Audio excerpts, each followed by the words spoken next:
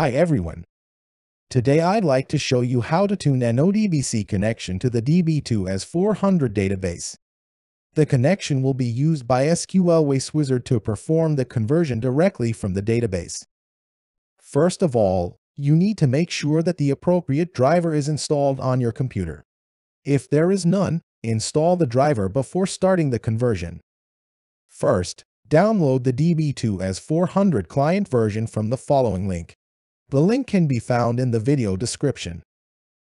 Once you have downloaded the DB2 AS400 client, unzip the package and run the setup file as an administrator. Select the setup language. Click OK and navigate through all the pages of the installer. Accept the license agreement and click Next. Choose a destination folder. Select the primary language. Select a setup type. Click Next and run the installation.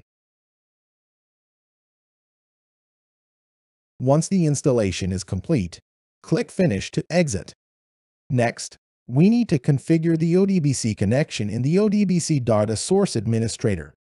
On the Start page, type ODBC Data Sources to open the ODBC Data Source Administrator. Go to the System DSN tab and create a new data source by clicking the Add button.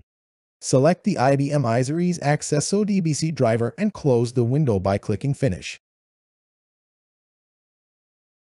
In the window that opens, configure the data source name and system name for the database on the General tab.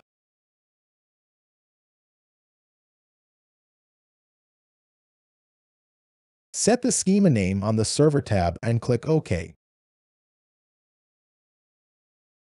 We have completed the setup of the ODBC connection to the DB2 AS400 database and can now migrate it to a new database management system.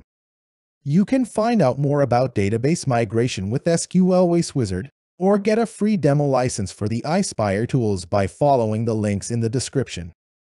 Thanks for watching.